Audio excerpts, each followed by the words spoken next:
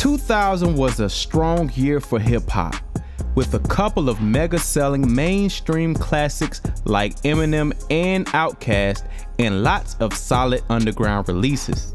Welcome to Major Key Unlimited. Today, we're looking at hip-hop in the first year of the new millennium. What was it like? Make sure to watch till the end to find out.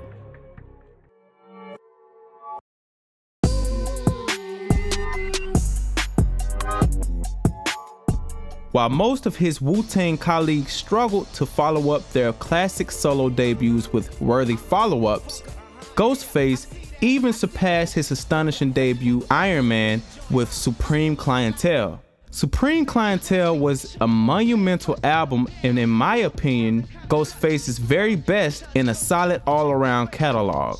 Supreme Clientele started at number 7 on the Billboard 200 chart and number 2 on the top R&B hip-hop albums chart, selling 134,000 copies in its first week. It was certified gold in sales by the RIAA. Bone Thugs and Harmony was always a group for listeners with an acquired taste. If you can vibe with it, then you will love them. Although critics would have said that this comeback album wasn't the greatest, it's an evolution of an album called Art of War, showing all the talent, lyrics, and production that makes Bone Thugs and Harmony great.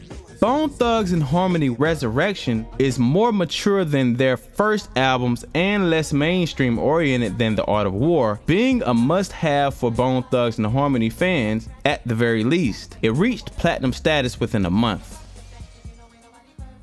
Far from being the best work, but also not his worst, improving the more uneven War and Peace Volume 1, the second part has some good moments.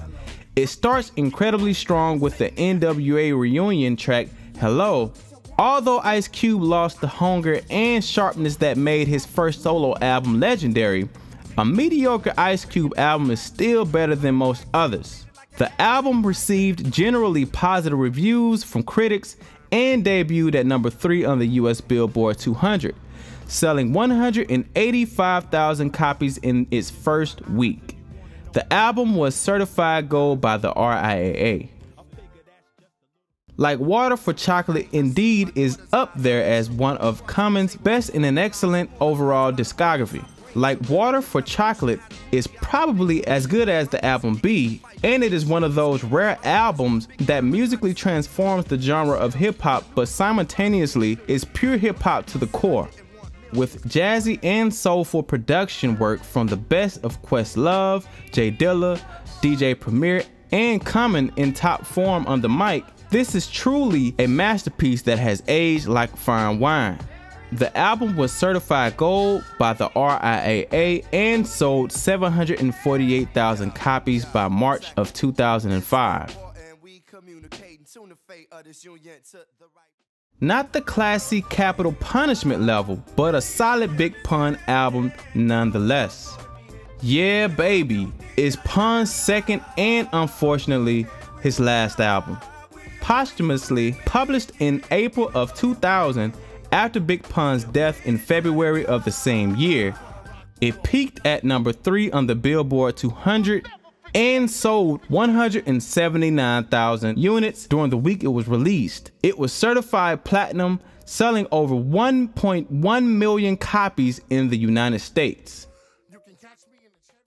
Released after his discovery, the Slim Shady LP, and before the Eminem show, the Marshall Mathers LP still is considered Eminem's magnum opus. The album debuted at number 1 on the Billboard 200, staying atop for 8 consecutive weeks. The album sold 1.78 million copies in its first week, making it among the fastest selling studio albums in the United States. Marshall Mathers LP has been included in several greatest albums and is widely regarded as Eminem's best album. It has sold 21 million copies worldwide, being one of the best-selling albums of all time and certified diamond by the RIAA. Was this the sophomore release Big L had in mind after his first album's underground success? We'll never know because he was killed before the album was finished. This posthumous album displays Big L's insane lyrical skill. It feels a bit incoherent because it is partly a collection of Big L's unreleased work, and his finishing touch is missing. Nevertheless, the big picture contains some perfect classics and will forever be a sad reminder of a young life, and probably an epic career tragically and surprisingly cut short. The album sold 72,549 copies in the first week and landed number 2 on the US Top R&B Hip Hop Albums chart. Although Artificial Intelligence, Mosaic Thump may not be their greatest album, it still flies above most other hip hop albums released at the end of the century. Artificial Intelligence, Mosaic Thump is a rock solid album from one of hip hop's best rap groups ever. It debuted at number 9 on the Billboard 200, selling 81,000 copies in its first week. But what do you think? Was this year a solid hip hop piece of history, or only a few names made it good this year? Let us know in the comment section below. Don't forget to like, share, and subscribe so you don't miss an upload and you can enjoy the excellent content we continue to send your way. Again, I am 5 Weeks Beats, and see you next time.